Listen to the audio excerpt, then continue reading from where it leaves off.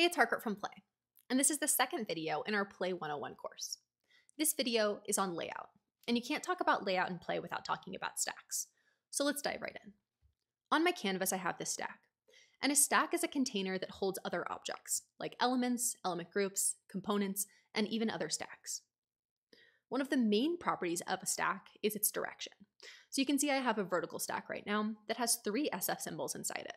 And these 3 SF symbols are positioned one on top of the other vertically. And if I try to move one of these to a different place in this stack, you can see it's just going to change the order of it within its other siblings, not going to change its position. The same is true for a horizontal stack. So I could change the direction to be horizontal, and these objects will now be placed one after the other horizontally.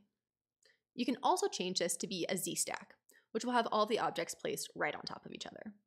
But in a Z-stack, you can change their position inside the stack because it's freeform, as opposed to a V-stack or an H-stack. I'm going to move this out of the way for now, and we'll come back to this primary action stack a little bit later. Next, let's add some text elements to our page to begin creating our stack. So I'm going to add a text element through the Add panel in the top left corner. And I can bring this text element and just place it on my canvas. Now, the first thing I want to do is add some different color so you can see it a bit easier. And now I can adjust the properties of this text element using my context bar right here. The first is the font family, which I don't want to change. I can adjust the weight, I can adjust the size, I can adjust the styling of this, the design, if it's system font, and I can also change the color's opacity. So maybe I want this to be 45%, so it's a little bit less prominent. I can now take this, and I can either hold down my Option key to duplicate it, I can press Command D to duplicate it, or I can use my text keyboard shortcut, just press T, and then I can place a text element on my page. In my duplicated text element, I can change these properties now from the Element Settings panel as opposed to the context bar. So I can change the font, I can change this weight, can change the size again. Maybe I want this fill to be 100%. Now I have these 2 styled text elements, and I can go ahead and add the text in. So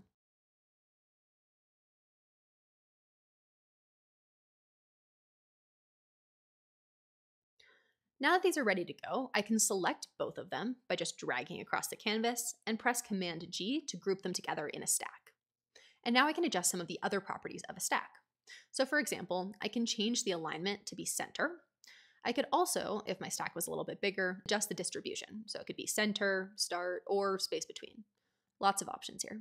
I'm going to do start for now, and then I'm going to double click to set this height to auto, which we'll talk about in just a second.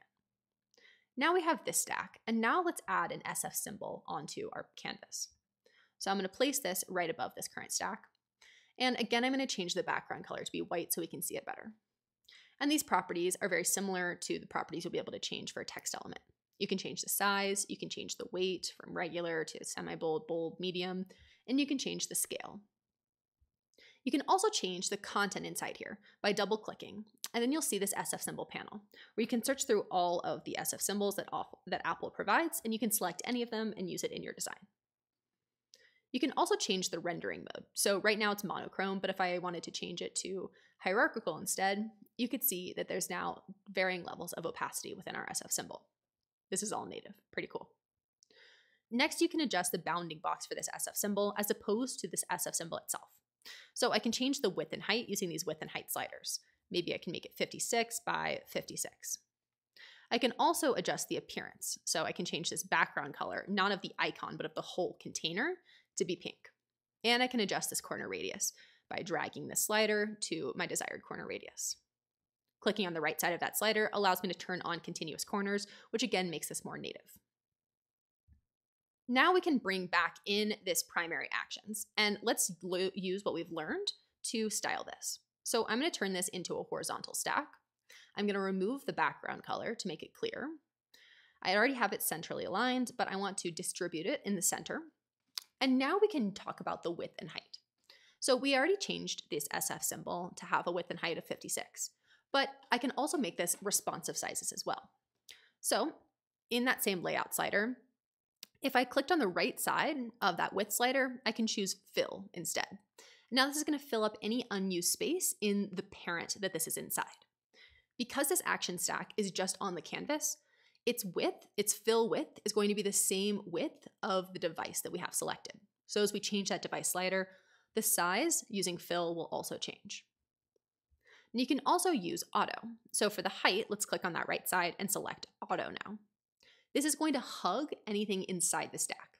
So right now I have these SF symbols, which have a height of 44. So my stack that has all of them inside it will also have a height of 44. If I added a bit of padding inside here, now the auto height is going to account for both that height of the children plus the padding. If I want to remove that padding, I can click on this green dot on the left side, and it's going to reset that back to default. So now that I have all of these created, I can select all of them and press Command G to group them together. And again, let's try styling this together. So let's align it to the center. Let's add a little gap spacing, maybe 32 points. Let's add a background color. And now let's add some padding to the whole thing. Maybe we add 16 points of padding or 24 pounds of padding to our whole stack. And now we can either go down to the appearance panel to adjust the corner radius like we just did, or we can do it on the canvas by just dragging the corners in, similar to a tool like Figma. So we can make that 16 as well. So now we have our basic stack and it's good to go. But what if we wanted an object inside here that does not follow the relative positioning? Let's say we wanted an SF symbol that's in this top right corner. You can do that using Pin 2. I'm going to select my full stack, and I'm just going to paste it inside here. And you can see by default, it's added to the bottom of this, positioned relatively. But if I want to take it out of that relative position, I can go into my position panel here and click on any point in this 9-point grid. If I place it in that top right corner, it's going to be placed there, and you can see that the auto height of this full stack changed to no longer include that SF symbol. If I want to change the position, I can adjust the offset X and Y values, or I can add a little bit of margin here. So this is now pinned to the parent. But what if I wanted something to be pinned to the page and it would stay in the same position no matter what happened on the page? Well, let me take that same SF symbol here and go onto the page itself. And now I can paste this. It's going to be in that top corner. And if I scroll my whole page, you can see that SF symbol is scrolling with it, and it's going to be out of view soon. But if I instead take that SF symbol and now I pin it to the page, I just flip the switch on. Now as I scroll on my full page, you can see it stays in position no matter what else is happening. Now let's continue to update the appearance of this stack. In the appearance panel, we can add a border on here. So automatically clicking on the right side will add a border, and you can click again to adjust it. So maybe I want this to be a white border that is 45% visible. That's the opacity there. I can also add a shadow the same way. And I can also add some layer blur. I have this gradient. This is just a stack that has a linear gradient on it, and it's already pinned to the top. So I'm going to just drag it into my stack here. You can see it's pinned to the top of my whole stack. Now, before we get into the blur, I want to show you something about z-depth. You can see right now that this gradient is on top of these other objects, and that's because it has a z-depth of 10. But I can place it below these objects instead just by removing that z-depth. So you can see now, as it's 0, we are now beneath this SF symbol as opposed to on top of this SF symbol. Now let's continue talking about the blur. So with the gradient still selected, I can click on blur, add a layer blur, and then just adjust this radius to make it more blurred or less blurred. So maybe I just have it at 60 for now. So it's still pretty pink. So now I can use my offset X and Y, specifically my offset Y, to move this off the page. So maybe I just want to move it -80. And now it's just a little bit of pink at the top. So now we have our card finished. The last thing we need to do is just rename it. So I have the name here. I'm going to double click on that, and I'm just going to type in my new name, summary. And lastly, I'm going to turn it into a component.